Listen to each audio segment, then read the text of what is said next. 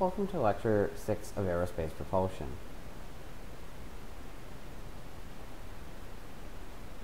Today we're going to talk about propellers for aerospace propulsion applications. We'll look at a performance overview, expressions for thrust, power, and efficiency. We'll introduce actuator disk theory, and look at some of the governing non-dimensional parameters for propeller performance.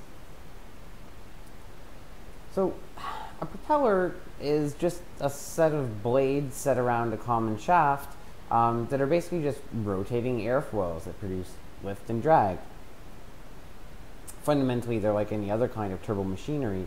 The big difference, though, is that they exist in an unconfined flow, right? There's nothing that forces a certain amount of air to go through the propeller, and nothing that prevents flow from sort of spilling around it. Also, propellers tend to have a relatively small number of blades. You know, the highest that you typically would ever see might be 8, but anywhere from 3 to 6 would be the most common number of propeller blades. So the blades are relatively far apart, and this means that they operate a little bit closer to like rotating independent wings than the closely coupled blades in typical turbo machines, the kind that we'll be discussing later in this course. So we can think about them just as a bunch of rotating airfoils that produce lift and drag. And if we think about them that way, then we can think about the thrust and the torque that's produced by each sort of section, a given radius r with some thickness dr, as sort of an element that contributes to the overall behavior.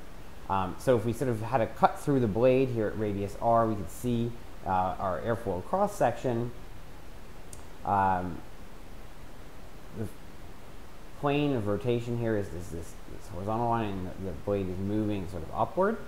Now, the tricky thing here, we say, okay, well, there's some direction for the zero lift line, and we can look at the velocities, but there's this key thing here, alpha I and VI.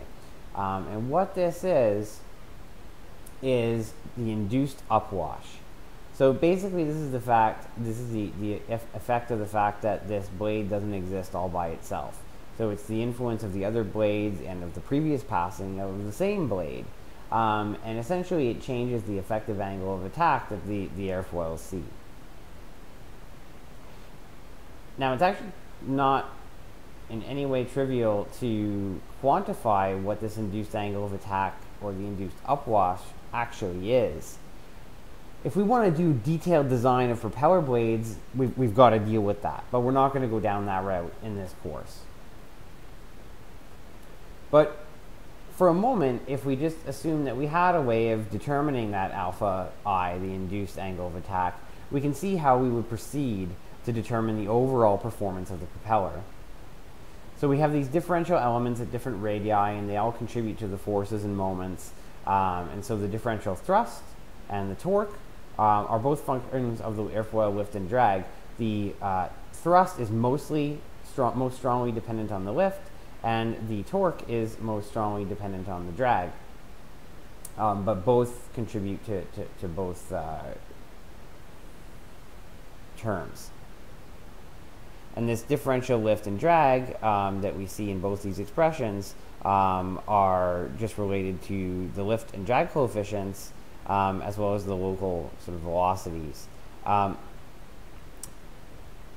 So, if we knew things about the airfoil sections and we somehow knew the induced angles of attack, we could use those expressions and we could come up with the overall forces and the moment just via integration along the radius. So the total thrust and the total torque would just be basically obtained by integrating from the inner radius to the outer radius and then summing over the number of blades. Now again, this is kind of notional at this point because we can't do more without determining the actual induced upwash. Instead, we're going to look at an alternative approach. We're going to proceed using integral momentum analysis. So we're going to think about linear momentum for propellers. So we would set up a control volume. Here's this dashed box represents the control volume, and its boundaries are very far away from the area of interest. So that's going to tell us that the static pressure is going to be uniform and equal to sort of the free stream value on the entire external surface of this control volume.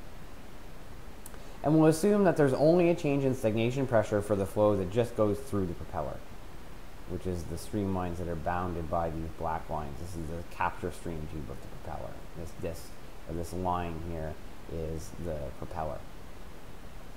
So then from integral momentum, we get that the net force in the x direction, which of course is the thrust, is the integral over the surface of the control volume of just rho ux times the dot product of u dot n, where n is the outward facing normal over the surface.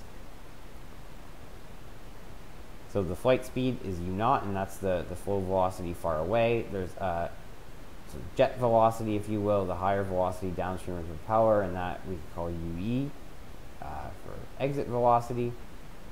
And there's going to be a change in static pressure from P1 to P2 across the propeller. There'll have to be some flow entering the control volume from the sides in order to satisfy mass conservation. So from this, could we obtain a net expression for the thrust? We can, and I'd like you to take a moment and try to do this, to come up with actually an expression for thrust from the momentum theorem, and make sure that you take into account the flow that's coming in from the sides of the control volume. So think about this for a couple of minutes and try to come up with an answer for yourself before you move on to the next part of the video.